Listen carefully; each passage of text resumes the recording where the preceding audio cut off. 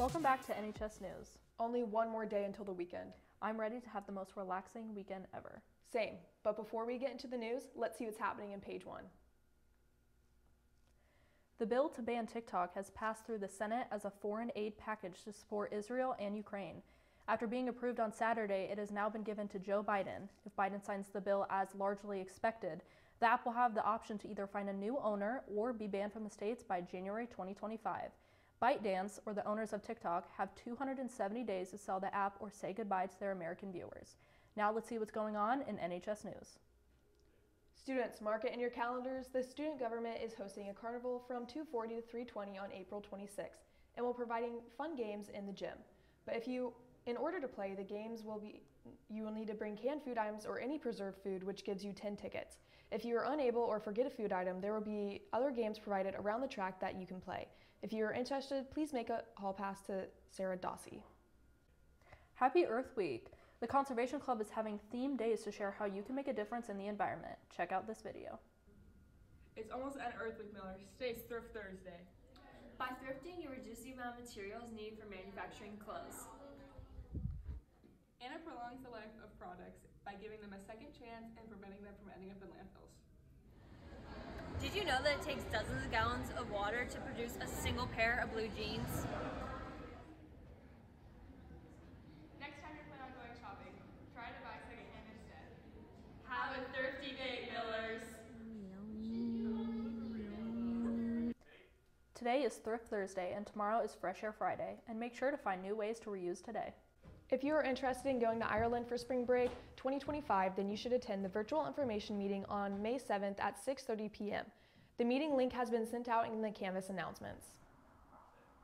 Do you want to dance, travel, perform, and compete with one of the best color guard programs in the nation? The NHS Color Guard is holding tryouts on April 30th from 5 to 9 p.m. Meet at Gate 29 and wear comfortable clothing. Now, let's dance over to trending today. A $1 million lottery ticket discovered by an oblivious winner. In the Oregon lottery raffle, the winning ticket lived inside of a stored Tupperware container. The woman, Leslie Carr, completely forgot about it until the Powerball company reached out to her and told her to check the ticket. Carr told news outlets, "I had no idea I was the winner if it wasn't for the $1 billion Powerball making news. I would have forgot. We don't check our tickets. I'll be going home after this and checking if I have any missing lotto tickets, but now let's throw it over to meetings." The Tabletop Gaming Club will be meeting in the cafeteria this Friday, April 26th during AL. Send an e-hall pass to the club sponsor to attend. There will be a BSU meeting April 30th at 2:40 in the main cafeteria. Make sure to write an e-hall pass to Miss Purefoy. The inclusive youth group of Noblesville Club will be meeting this Friday on April 26th. The meeting will be held at 2:40 during AL. If you have any questions or need any more information, send an email to Mrs. Schaefer. That's all we got for news. Let's toss it into sports.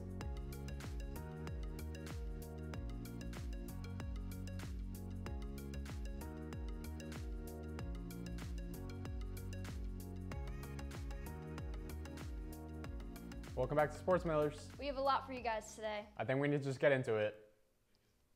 The girls lacrosse team smashed Fishers for their senior night on Tuesday. The final score was 22-1. Goals came from Adeline Haney, Emma Hammond, Lila Julian, Caitlin Escheson, Natalie Blackburn, Chloe Barnett, Kylie Mahler, Maya Narrington, Tori Cook, Marisha Whaler, Kaylin Seifrid, and Renee Garrett. Congrats to our senior girls. The girls track team won the Pendleton Heights Invitational on Tuesday night with 128 points. Maddie Coates placed second in the 100, Brinkley Cooper took third in the 800, Samara Rimpey placed third in the 1600, and Ansley Applegate won the girls 3200. For field events, Maya McDonald placed a third in high jump, Maya Baker placed second in girls long jump, and Hannah Alexander won both shot and disc. Congrats on the win, Millers. The varsity boys volleyball team played Carmel High School yesterday. They fought hard but fell 2-3 in the end. They play again tonight at HSE. Good luck, boys. The girls softball team won against New Pal in a high-scoring battle. Led by home runs from Gabby Fowler and Addie Emerson, they won 18-16. Gabby Fowler went 4-5 from the plate. The Millers are now 6-7 and host Westfield tonight at 6. The Indiana Pacers beat the Milwaukee Bucks 125-108 on Tuesday night.